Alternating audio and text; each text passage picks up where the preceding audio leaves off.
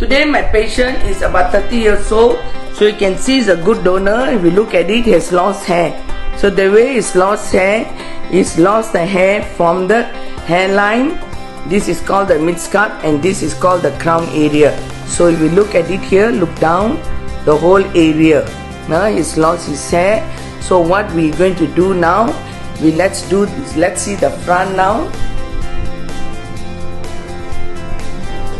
So yes, for the front, doctor has just done the hairline. So this is the hairline. So you can see from the hairline, from the midscalp, I'm going to do some dense packing hair and we go a little bit down. This is the midscalp area and the crown area. So with a very conservative treatment today, we're going to cover the whole thing. But again, the distribution of the hair is very important.